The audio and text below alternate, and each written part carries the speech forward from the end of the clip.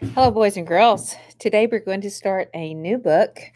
It is by Clyde Robert Bula. I need to look that up. Let me give everybody the correct pronunciation that their name deserves. The book is called A Lion to Guard Us, and the setting of the book starts out in London. Can you open it up with me in your copy? Mine's kind of old. It's well loved.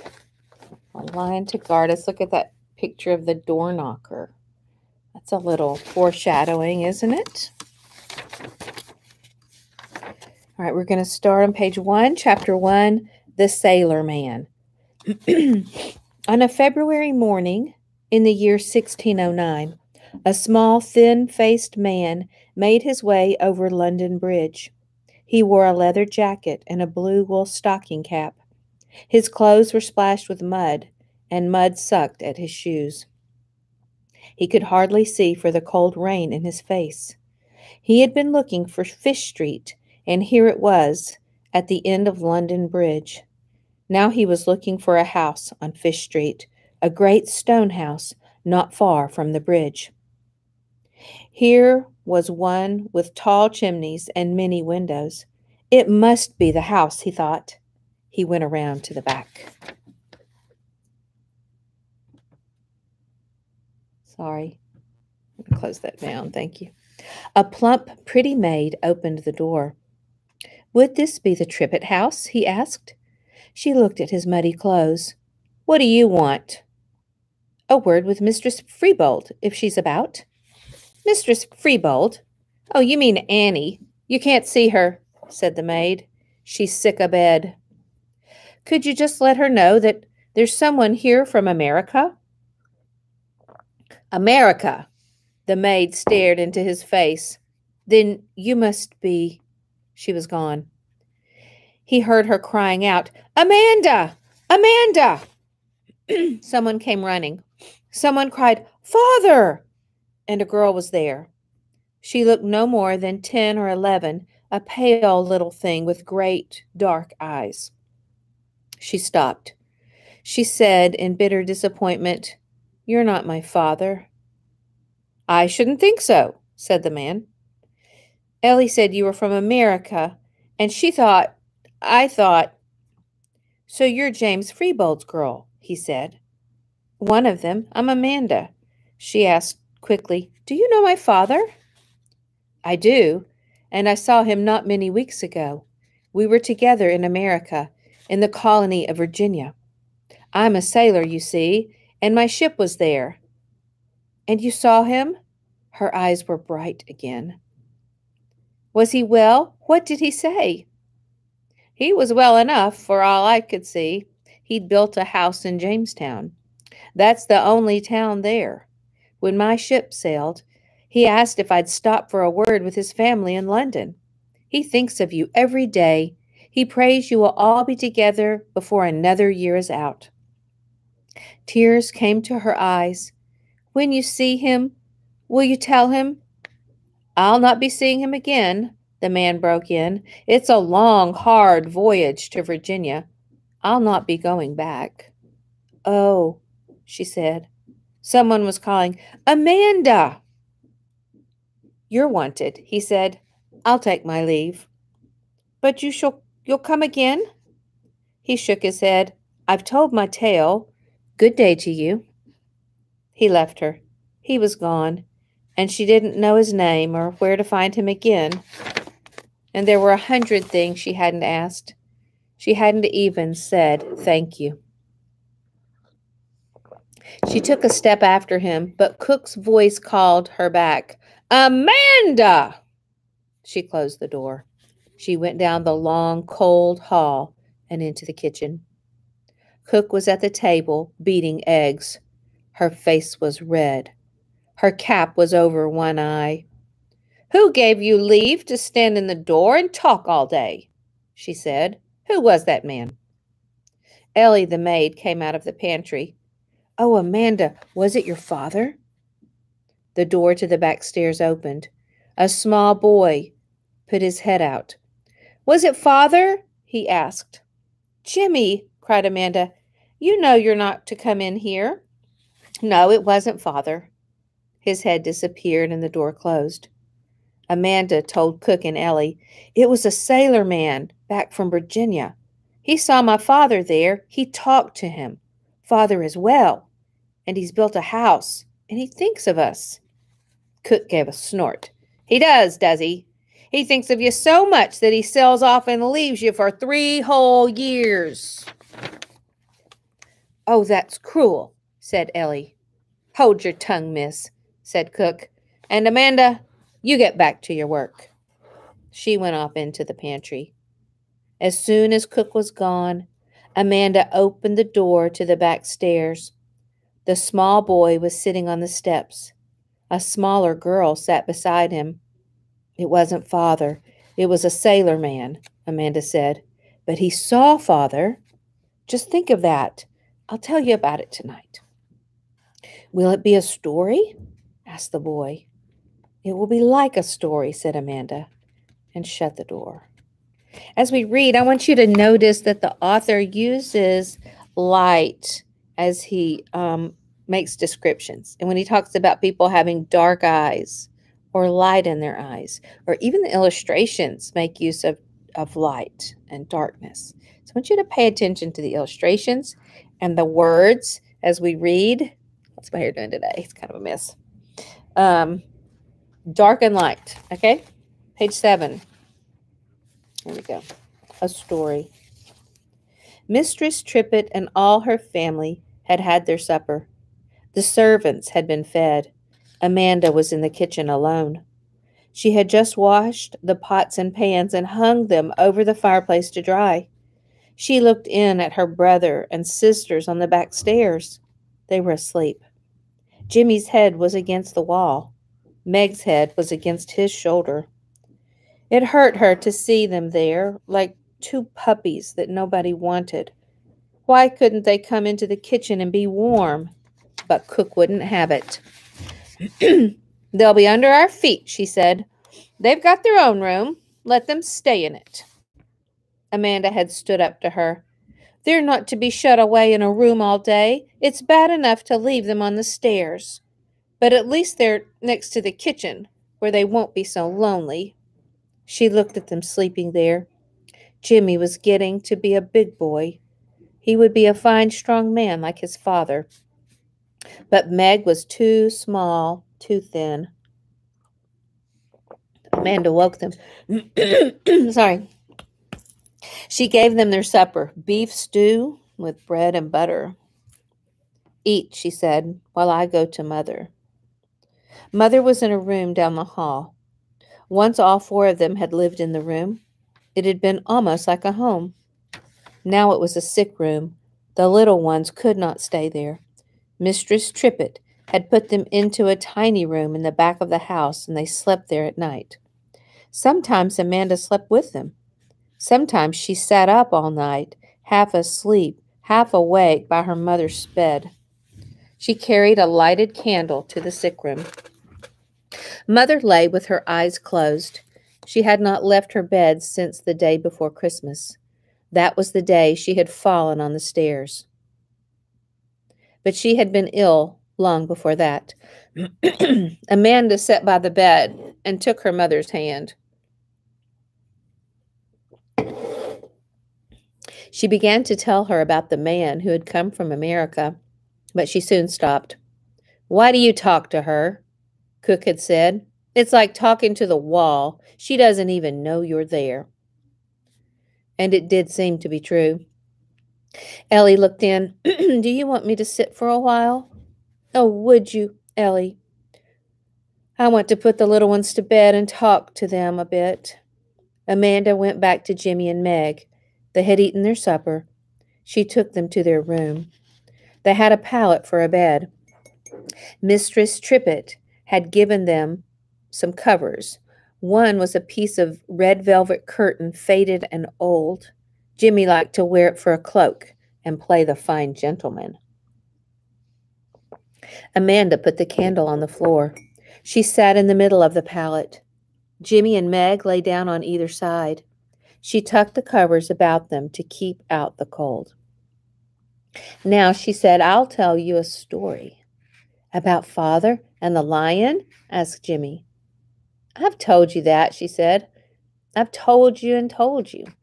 No, you haven't, he said, not for a long time. So Amanda began. Once a man came to London to seek his fortune. That's Father, said Jimmy. Yes, she said. His name was James Freebold, said Jimmy. That's my name, too. That's my real name. He met a beautiful maiden with golden hair. That's Mother, said Jimmy. And they were married and had 3 children. 3 fine children, said Jimmy. James Freebold was a carpenter. He could build houses. Do you remember the house we used to have? He built it for us. I know, said Jimmy. Tell the story. There is a land called America, said Amanda. Some call it the New World. It's across the sea, and it's a beautiful land with rivers and trees and birds. Indians live there, and they wear feathers and shoot with bow and arrows. Some men asked Father to go there with them to help build houses. They were going to build houses and towns and live in America in a place called Virginia, said Meg. Yes, you like that name, don't you, Maggie?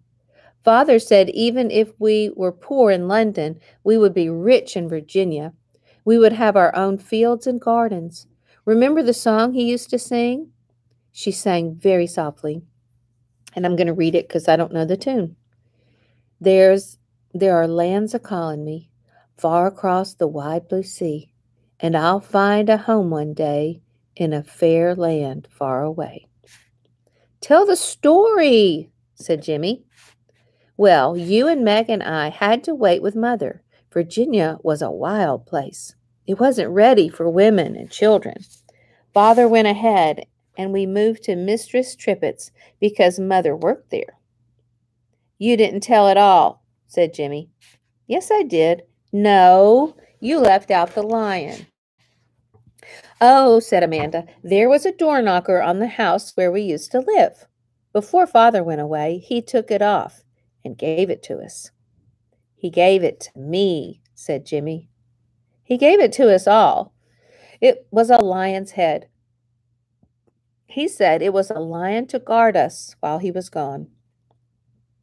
Jimmy said again, he gave it to me. From under the covers, he took out a small lion's head made of brass. A brass bar hung from its mouth. He swung the bar back and forth. Don't you want to hear about the sailor man? Asked Amanda. He was here today. He'd been to Virginia, and he saw Father there.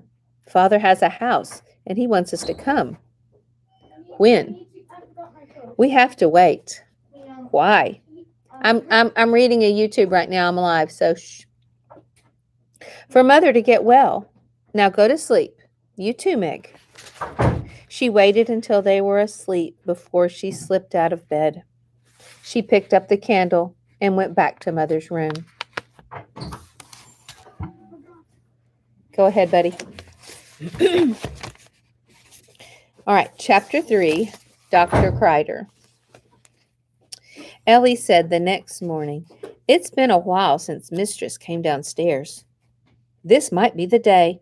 At least once a week, Mistress Trippett surprised them in the kitchen to make sure that all was neat and no one was idle. You know what idle means? It means you're sitting around not doing stuff. Not working. Hey, you're idle.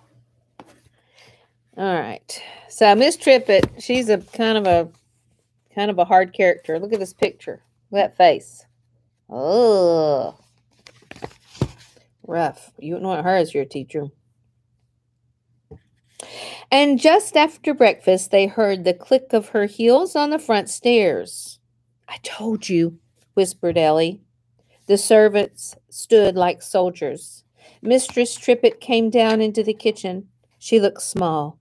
Even in her high heels and her tall, red wig, her eyes were like little black beads. Do you remember when I said to look out for color and light and dark? Black eyes. Like beady eyes, even worse. Amanda, don't you have a father? Oh, yes, she answered. He's in America. America? I never knew that. Wait. I skipped a page. Let's go back. Back to here. She swept through the kitchen.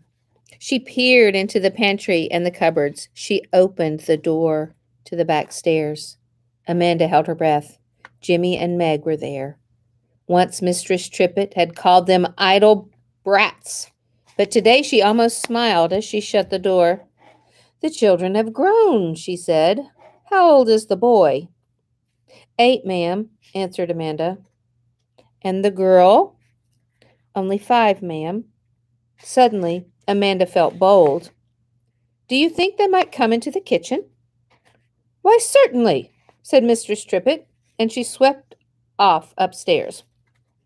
Cook's face was like a stone. I'll not have those brats under my feet.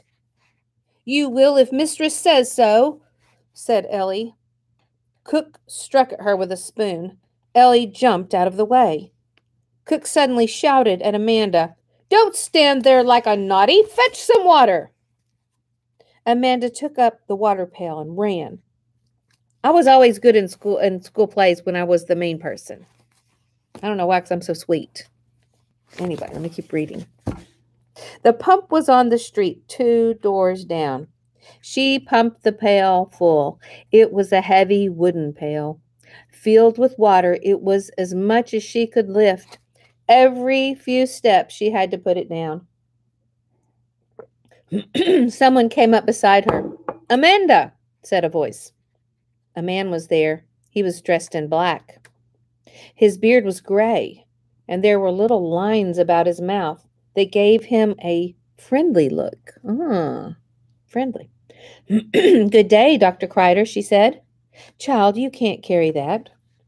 He tried to take the pail, but she held on to it with both hands. Thank you, sir, but they wouldn't like it if you carried the water. Who wouldn't? Cook and Mistress Trippett. They didn't know. Mistress looks out the window. She might be looking now. Besides, it's my work. Why? I'm taking Mother's place. Well, that's my place. I'm taking Mother's place. Amanda carried the pail a few steps and set it down again. Are you here to see Mother? Yes, he said. How is she? Better, I think. Today she looked brighter. Amanda, don't you have a father? Oh, yes, she answered. He's in America. America? I never knew that, he said in surprise. Did he go to the colony in Virginia? Yes, sir, he's in Jamestown. America, the New World, said Dr. Kreider. That's an old dream of mine. If I were a young man, I'd be there today. We are all going there, my mother and brother and sister and I, she told him. We're going as soon as Mother is well. Are you indeed, he said. They had come to the house, and they parted there. He went to the front door, and she to the back. It was more than a week before she saw him again. Late one afternoon, she thought she heard his voice in the hall. She asked Ellie, Is the doctor here? Ellie looked at Cook. They both looked at her, and neither spoke. I went to see him, said Amanda. May I go? Finish your work, said Cook. The kitchen began to grow dark. Dark, remember? Amanda was lighting candles when Dr. Kreider came into the room. He looked tired. The lines in his face were deeper. Amanda, he said. Yes, sir. Will you come with me? She went with him into the hall. They were alone there. You can go.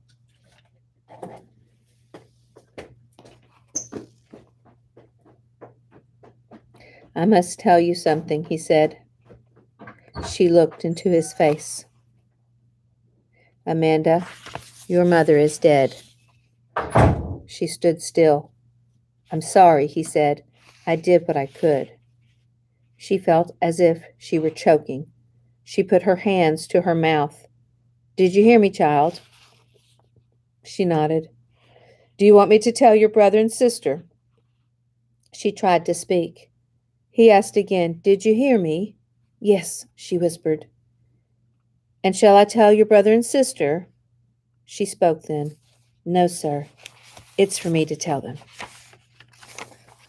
And that is the end of chapter 3, a very sad ending to our beginning of this story.